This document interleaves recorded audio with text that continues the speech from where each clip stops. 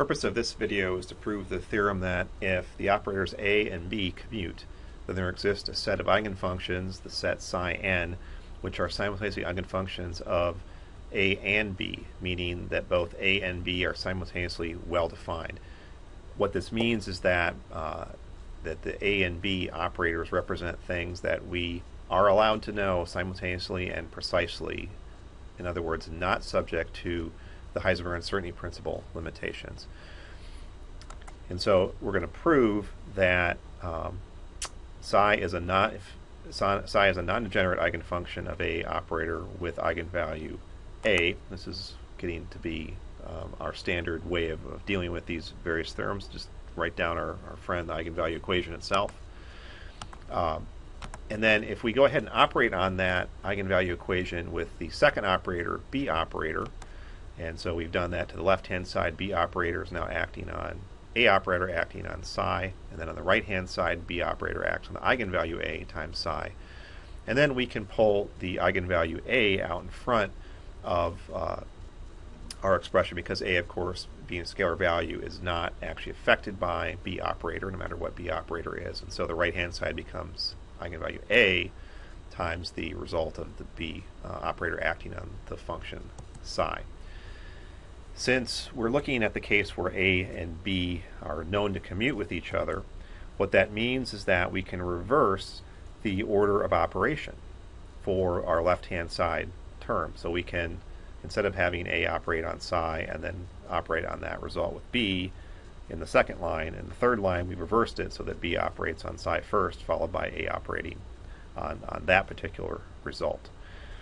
And then our right-hand side is not changed because we just have the B operator on the right-hand side, but we can group that our terms on the right-hand side in a suggestive way that we can say, well, really B operating on psi is some other function, and that would be an eigenfunction because this certainly looks like an eigenvalue equation since the right-hand side has an eigenvalue term in front of it.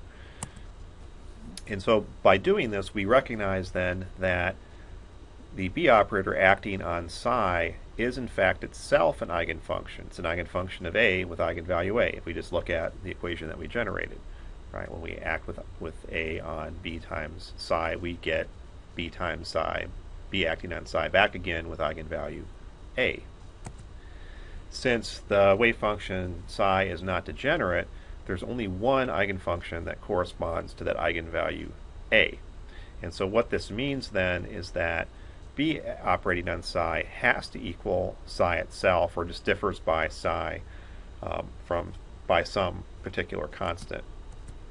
And all this means is that, of course, that B is following its own eigenvalue equation when it acts by itself on psi. And so we're going to call that constant term that relates the result of B acting on psi, we're going to call that little b, eigenvalue B. So if we have an eigenvalue equation for the A operator and we know that A and B commute, then we know that when B operates on psi, that leads to an eigenvalue equation as well. And the only difference between the eigenvalue equation for the operator and the eigenvalue equation for the B operator is that the eigenvalue itself could be different, but the wave function that satisfies that eigenvalue equation for the two cases, that is exactly the same. And the reason why this is significant then is that what this means is that both the properties A and B we're interested in that we represented with the operators A and B are simultaneously well defined, meaning we can know the values at the same time and we can know them infinitely precisely. We're not bound by any kind of Heisenberg uncertainty principle limit. And the reason why we want to have this commuter test available to us in the future is we're going to have more complicated cases of operators where it's not going to be obvious to us, like it was in the case of momentum and position for the one-dimensional particle, that the Heisenberg uncertainty principle applied, that we're going to want to just use the commutator test to figure out whether we can know about two properties A and B simultaneously or not.